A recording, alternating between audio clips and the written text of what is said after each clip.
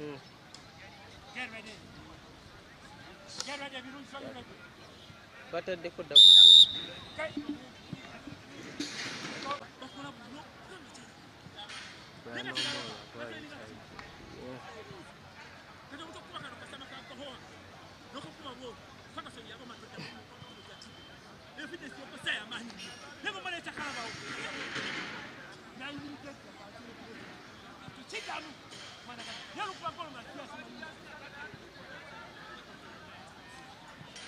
Number of Go. Go. Hey, young man. Come, Musayo. 8 seconds to go. Let's go. Hold on. Go. Go. Hey, young man. Come, Musayo. 8 seconds to go. Let's go. Hold on. You're not selling.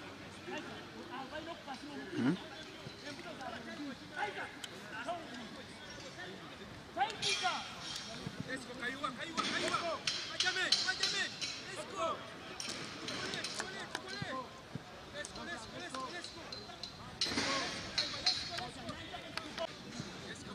Express. I don't know. Straight. But anything on anyone. Reaction there. Well done, guys. Well done. Well done.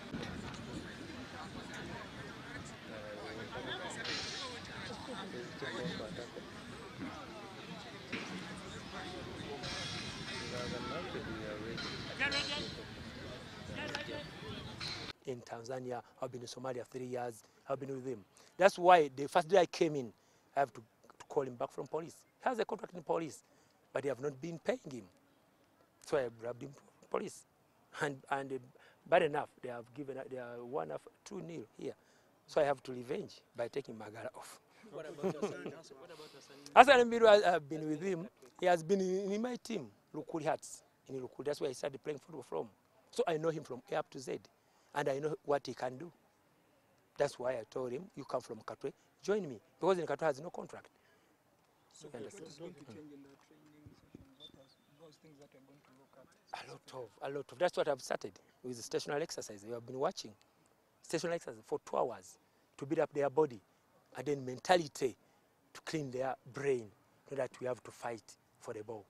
You understand? That's what I'm doing. Okay, Coach, lastly, talking about your playing staff, do you think you have... Coach, training, okusookera ddala express n'abasambi bato mbalabye just bateekamu bwagazi obanyisa ttiimu gye balimu batemanyi ttiimu gye balimu bazola bali mu Nyami Kyobola bazola bali mu Ntebe Yanga ne express ttiimu nnene onobaagazisa otegera nobongerako ku training session because they are young bali kavalinga mangu so kyengezaako okukola ki okukola because sina safuna pre-season training nina kumixinga nga nkoze obuki obwongo nenga sokuba okufuna results. Mpozi obadde mu mupiira gwa Uganda obadde ovuddemu okumala akabanga era ekilabu olina okuba nga obadde okigoberera mu kifo mweri gwe target ki gy'olina? Okusookera ddala nina okulwana mbere mu bifo ebikule ebiri mu maaso kibi nnyo okubeera mu bifo ebikola ki ebisembayo kooki yena ayagala kubeera wa mu maaso so ye target yange kirwakuba nina obudde butono naye nja kugezaako okutuukiza ekyeyamo kyange mbeere nga ndi mu bifo ebiri mu maaso. Mpozi wojjidde awaliwo ku basambi abali tebaliyo nga omu ku senior player Tony Odu oyogeddeko nabo kyenkana ki ng'ogenda okutwala session eno ensoosi?